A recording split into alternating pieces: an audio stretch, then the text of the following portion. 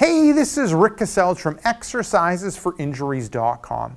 In this video report, I wanted to go through the 5 tricks that fight hip pain and tightness.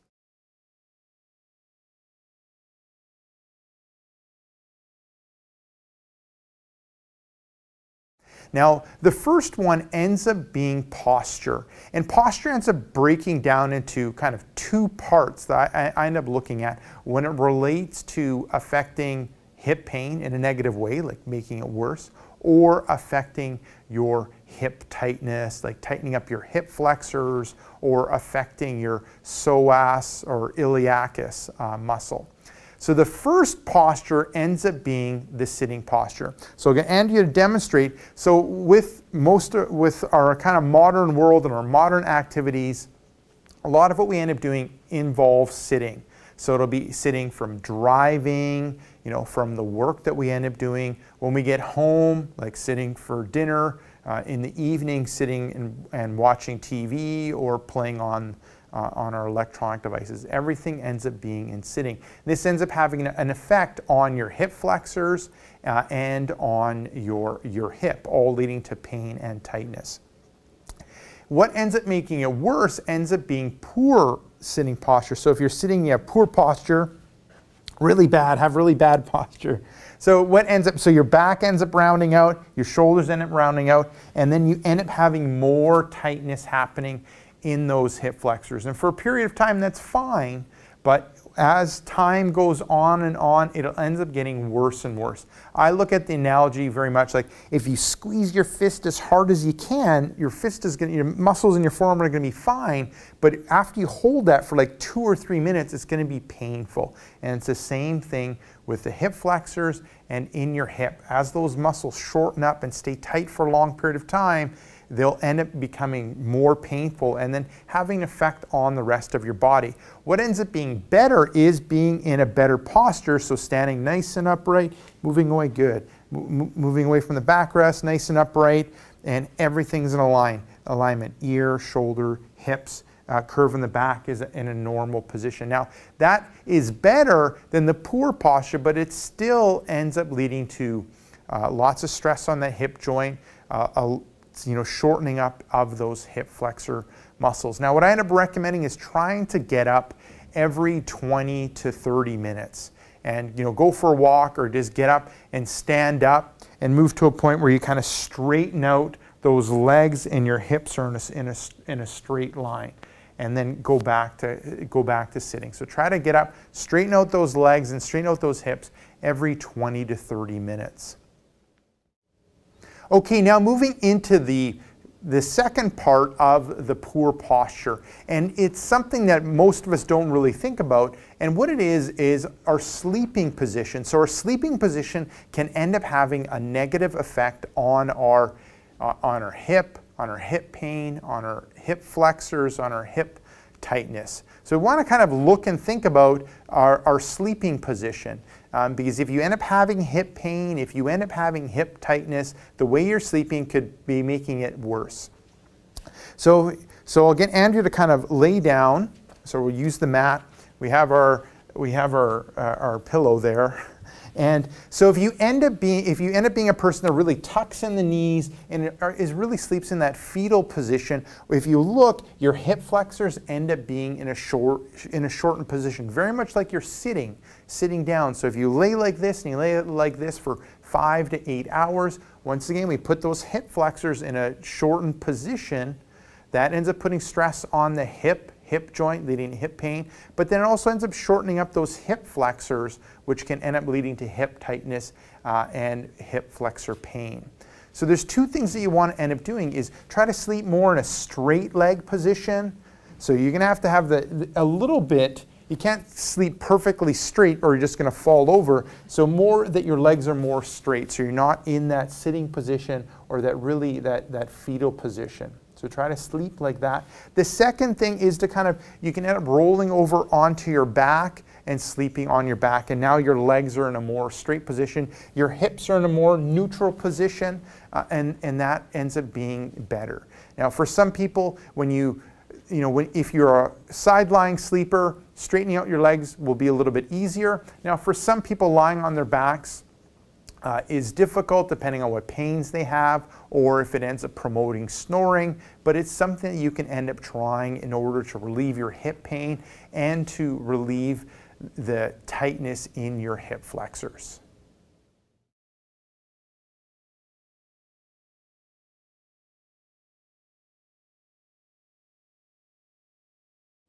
Okay, going through the second tip, it doesn't really involve any kind of exercise, but what it ends up being is decreasing emotional stress. So what I find with people when it comes to their hip pain and hip tightness is they tend to be, people with a lot of stress. It can be emotional stress, or they can be high-strung people, and that high stress ends up having an effect on the hip pain and hip tightness, especially when it relates to the back, knees, and hip area.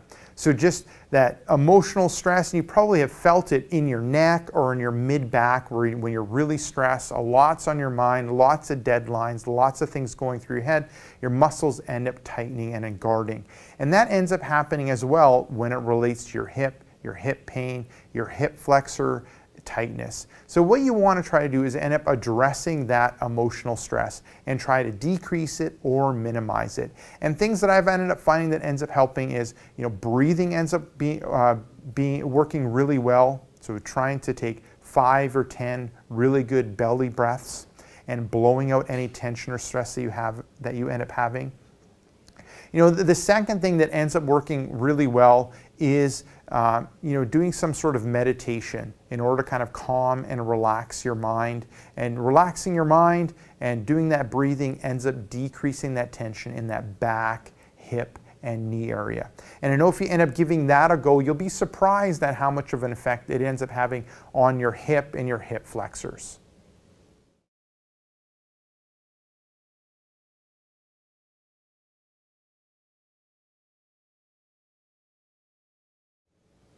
Okay, it's just me again. This is the third trick that I end up getting you, that I'm going to go through with you when it comes to 5 tricks to do in order to decrease your hip pain and tightness. And what it has to do is the foods that you end up eating. A lot of us don't realize that the foods that we are eating are increasing the inflammation in our bodies. And inflammation is very much like if you've ever twisted your ankle and your ankle's gotten big and red, or if you've ever kind of fallen and hurt something and that area ends up getting red and kind of inflamed. But that's what's ending up happening when you end up eating inflammatory foods. Inside of your body ends up being inflamed, not to a point where you have to go to the hospital, but at a low level that things aren't working properly inside of yourself. Your body's not working properly.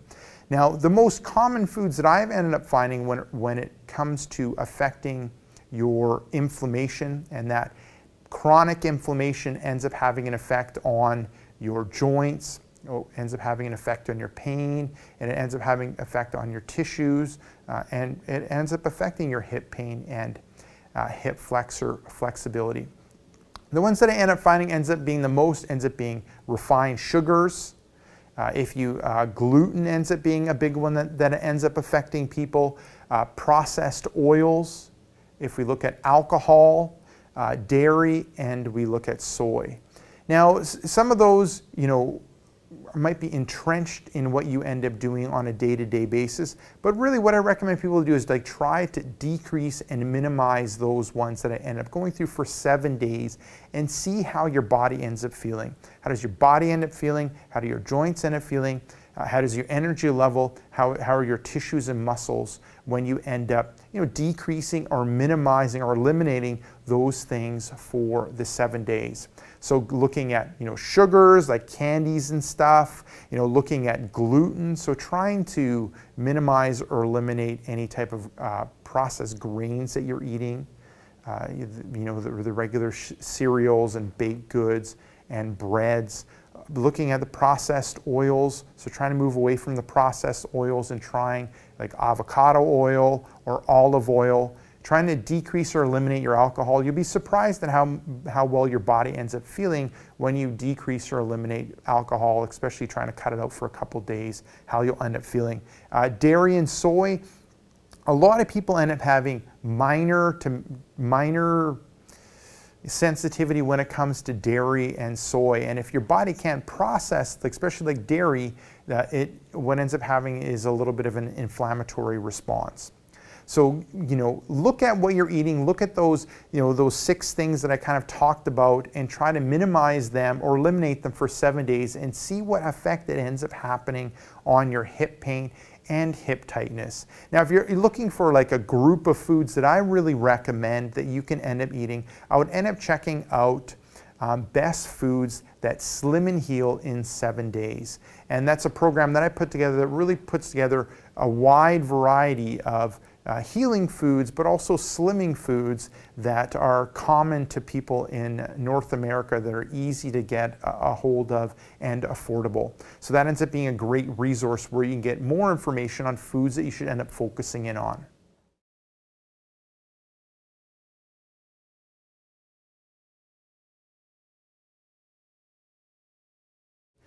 What it ends up being is key nutrients, but probably more specifically key macronutrients.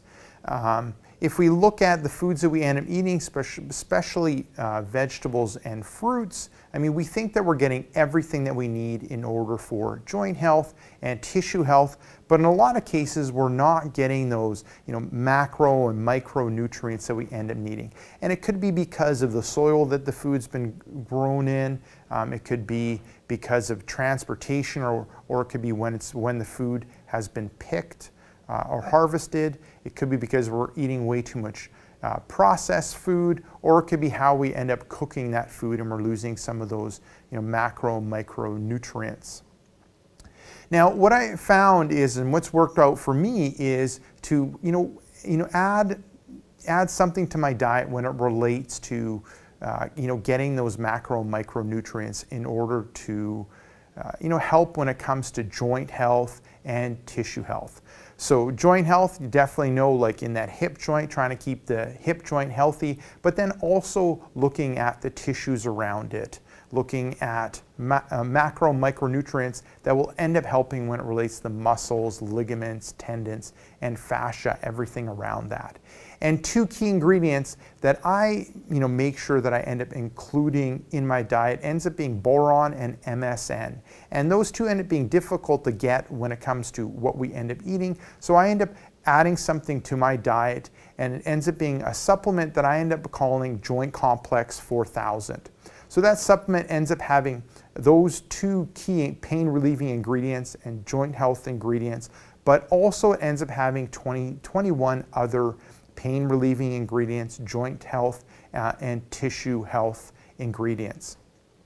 So take a look at that Joint Complex 4000, see if it's right for you, or really consider and think about adding something to your diet when it comes to getting those micro and macronutrients that you're not getting in your regular diet because of a variety of factors.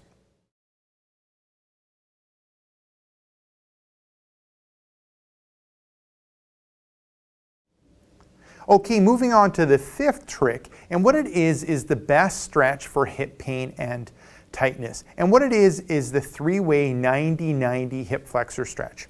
So I'm going to get Andrea to demonstrate it, and with all 3 of them, they stem from the same starting position. So we're in the starting position with ankle, knee, and hip, the front leg at 90 degrees, and the back one, hip, knee, ankle at 90 degrees. We're going to tighten that abdominal area, we're going to bring that arm overhead, and then we're going to bring the hips forward. So this one ends up targeting one of the specific hip flexor muscles, and that ends up being called iliacus.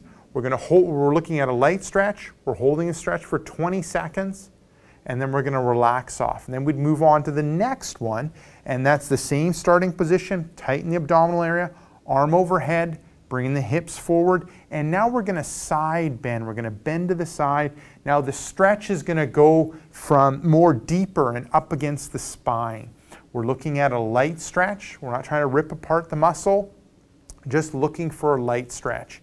Now, if you end up having sensitivity in the back, you can hold off on this exercise or try to decrease how far you end up bending to the side. That might end up helping. Now, the third one ends up being same starting position, tightening the abdominal area. Going to bring arms are out front, so just below shoulder height. We're going to bring the hips forward, and then we're going to rotate that upper body away from the back leg. And once again, holding for 20 seconds, looking for a light stretch.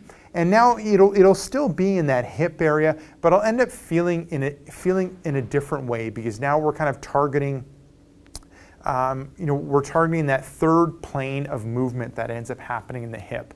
So if you look at the hip, it can move, forward, back, which is what the first stretch we end up targeting. Side to side, which we did with the second exercise. Now with the third one, the twisting or rotation, that's what the third exercise end up targeting. So end up targeting that hip in all three planes of movement to end up helping when it comes to the hip pain, any hip flexor tightness. So give that three-way exercise a go. What you end up doing is going through it twice on each side. So each stretch you do twice on each side, looking for a light stretch for about 20 seconds. And what I would end up doing is just alternating back and forth with the exercises and kind of going through things. So there you go. That ends up being all five of the tricks when it comes to addressing, helping when it comes to hip pain and tightness. So give all 5 of those a go, and I'm really confident. I know that going through those 5 things, implementing those 5 things, will end up having a positive effect on your hip pain and tightness. Looking at your posture, making some quick tweaks when it relates to your posture, looking at your emotional stress and decreasing that, looking at decreasing and eliminating inflammatory foods, looking at consuming micro and macronutrients, and then really doing the specific stretch that ends up targeting your hip pain and hip flexor tightness. So this is Rick Cassalge from exercisesforinjuries.com. Make sure to swing by exercisesforinjuries.com, enter in your injury or pain. There's a good chance of an article, video, or an interview that'll help you overcome your injury or pain.